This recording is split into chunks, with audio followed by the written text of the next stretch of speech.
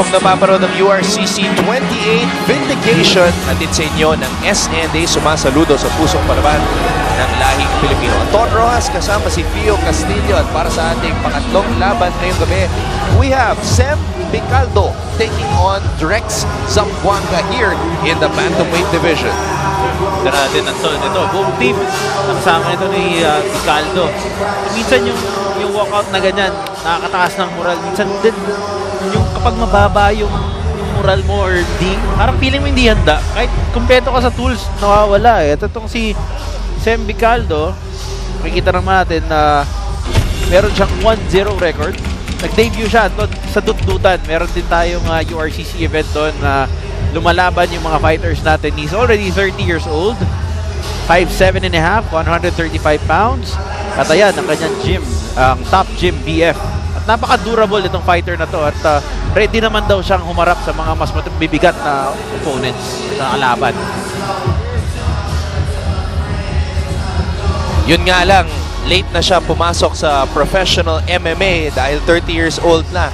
Ito si Sem Bicaldo.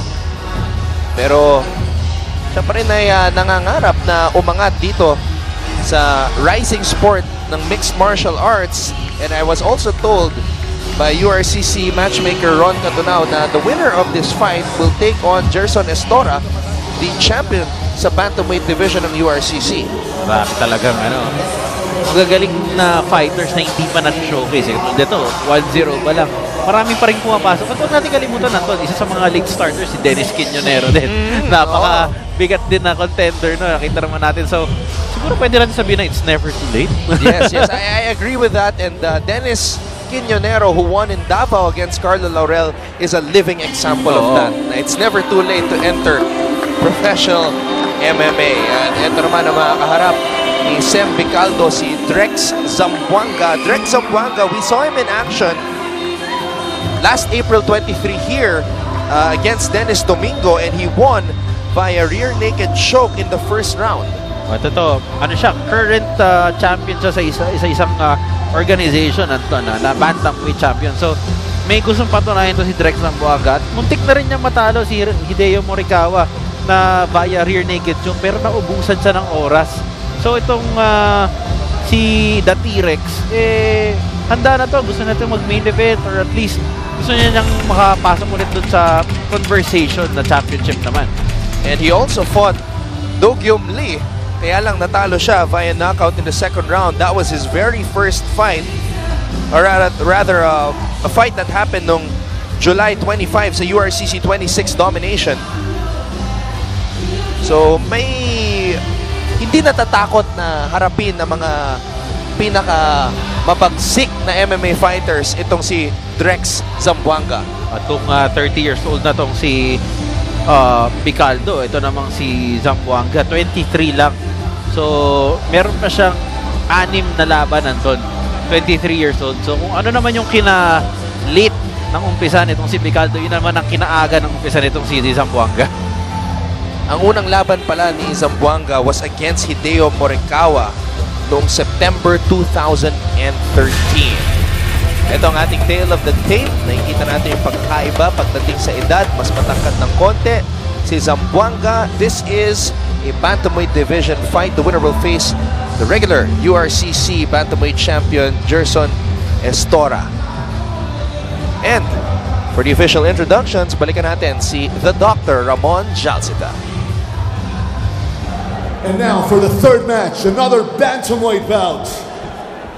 Fighting out of the blue corner, he weighs in at 135 pounds. He stands 5 feet 7.5 inches. The 30-year-old beast, born in Masbate, hailing from Top Gym BF. Please welcome Sem Bicaldo.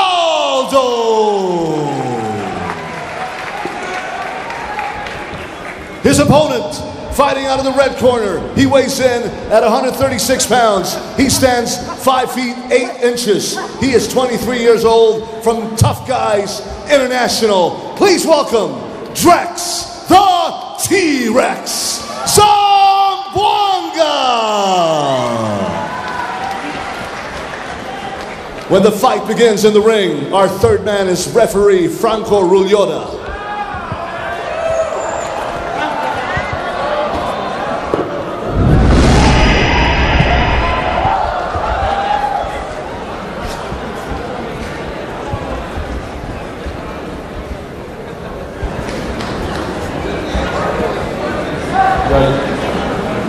Timer. Okay, fighter ready. Fighter ready. Round one, bakbakan na! Referee for this bout is referee Frank Rulloda. And early attack dito para kay Sem Bicaldo. Wearing the black trunks, nakaputing trunks naman si Drex Zamboanga. Spinning heel kick para kay Zamboanga.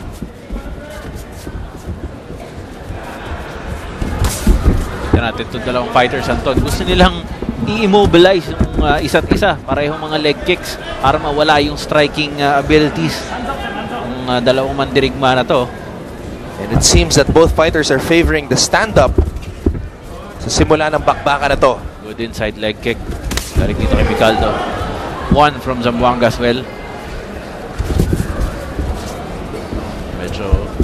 Ito, Anton, yung magandang panoorin kapag mga strikers kasi ang inisip natin pag striking tsaka yung reach, yung kamay. Pero mas mahaba yung mga legs. Nakita mo kung gano'n sila kalayo sa isa't isa. Pero pag tumatama, parang pumapalakpak yung mga legs itong mga fighters natin. Nakikita natin si Drex Zamboanga really looking for those inside leg kicks early on. Zamboanga just missed there. Inaabangan niya yung opening na yan. Nice! Oh, spinning heel kick there. Nice spinning kick there by Zamboanga. He's working for a takedown. Nice slam! And a good start para kay Drex Zamboanga dito sa ating pangatlong laban ngayong gabi sa URCC 28th Vindication. Bicaldo is not letting go dito sa leeg nitong si Zamboanga. Basically, kasi Anton, pag hindi ka sanay or medyo awkward yung position, may hahawakan ka, hindi mo talaga bibitawan para at least meron kang pakiramdam na secure ka. Pero ito, nagkatrabaho na itong si Zamboanga. Binibigyan ng warning itong si Bicaldo dahil medyo sa likod ng matama yung mga siko niya. Nice knee on the belly dito kay Drex Zamboanga. We're very close to the corner of Drex Zamboanga. Sinasabihan siya, knees to the ribs. So, sinisignal naman nila Anton, elbows. Pero nice reversal there by Bicaldo. Maganda yung pagpina nitong si Bicaldo dito kay Zamboanga. Hinipina niya doon sa cage Anton para hindi siya makapag-wall walk at mahirapan tumayo. Pero binigyan na rin niya ng espasyo. Bicaldo deciding to get this fight nice back up on their feet. Bicaldo throwing a leg kick there. Tamo Anton, itong midsection nitong si Bicaldo medyo namumula. Galing yun sa sipa kanina nitong si Zamboanga. Corner. Narinig kasi natin Anton, yung corner nitong si Zamboanga, I think humingi ng takedown. Ito! Pangalawang takedown na yan ni Drex Zamboanga dito sa bakbakan na to.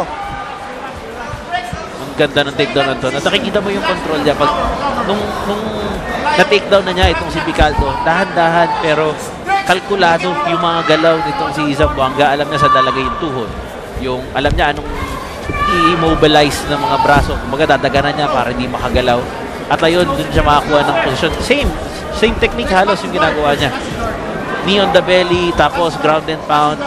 I'm sure tatanggalin lang niya itong tuhod na nasa pagitan nila para makakuha siya ng posisyon. Pero that mag-ingat siya dito sa up kicks. Oh, solid right hand drop by Drex Zamboanga, who has been dominating this round. A knee to the face. Nice. At Anton, dapat sabihin natin yun, legal yun dahil patayo siya nung hinuli. And Zamboanga trying to complete a sensational victory. What a transition from striking to that rear naked choke. A sensational victory para kay Drex Zamboanga. Again, itong si Drex Zamboanga, kalkulado yung mga galaw, Anton. Alam niya na hirap na itong si Bicaldo. At nakita niya yung opening nung tumalikod sa kanya. Ito si Bicaldo. Ito, binibigay na niya. Basically, parang iniimbitahan na siya na masubmit. Ayan ang prowess, or at least ang submission prowess ng isang Drex Zamboanga. Until din ang transition, he moved from striking to the submission. Getting the back of Bicaldo.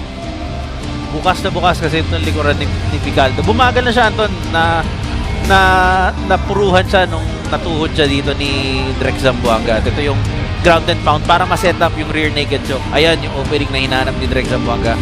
Tapos tumalon lang siya, pasok na pasok sa ilalim ng baba at sa leeg yung kanyang braso. At pagkatapos niya makumpleto yung submission, umakyat siya sa cage and he was motioning that he wants the bantamweight belt held right now by Gerson Estoro. Ito yung sinasabi ko. He wants the belt and he will get a shot against Gerson Estoro, the champion sa kanyang susunod na laban. Balikan natin si Ramon Jalcita. For match number 3, our winner due to tap out, due to rear naked choke, the fighter from the red corner, Drex, the T-Rex Zamboanga.